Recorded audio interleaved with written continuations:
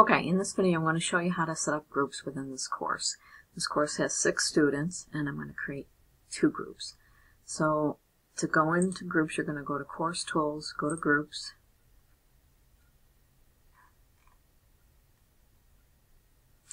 and to create my groups, this is going to be for a discussion that I'm going to be doing, and the groups will be participating in the discussion.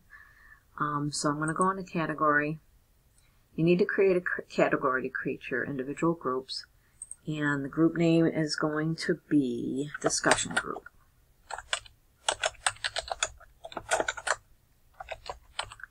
And you would put some information in here talking about what this is going to be used for. I'm not going to worry about it right now, but it does help if you put a little description in there. Now, underneath enrollment type, okay, if you want to set the number of groups,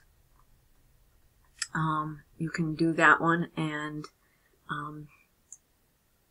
this one here has number without enrollment, where you would manually have to go in and enroll them. This one here is where you could actually say, okay, I want 2 groups from my class. Or in here, this one here would be if you want to say, okay, each group should have 3 students in it. This one here would be saying how many groups you want to set up. So this is the one I'm going to choose. But you can see there's other options, and these are just the difference between self-enrollment and auto-enrollment. So I wanted to auto-enroll my students. So I'm going to pick this one here. So I'm going to say I want 2 groups. So I'm going to pick this one. And the number of groups I want are 2. Okay. And I'm not going to set up any restrictions. The group prefix is what you want it to name. So you could say, okay, discussion group 1, discussion group 2, whatever you want to be in front of the number. So I'm going to abbreviate. So I'm going to do DSC group, and then it will automatically put the number on the end of it when it creates. So I'll have a discussion group 1 and a discussion group 2 because I'm doing 2. All right, down here underneath advanced, I'm also going to turn on this auto enrollment for new users, which means if anybody gets added to the class after these groups are created, they will automatically be enrolled into one of those existing groups. Okay, I'm going to let it randomize my users.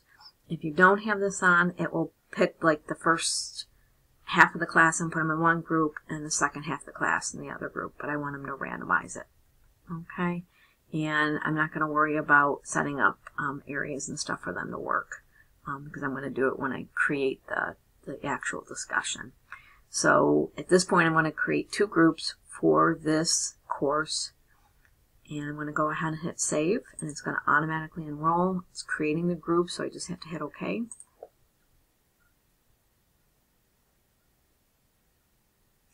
And you'll see that I have my discussion groups. All right, and if I open up my discussion groups, okay, let me come back to that. Ah, there they are. Okay, so it took a second for them to pop up. So there's my 2 discussion groups, and it automatically enrolled. Like I said, I had 6 students in the class, so it divided up the groups equally, and I can go in and see who's actually in each one of these. Okay, so that's one way that you can go in and set up the groups.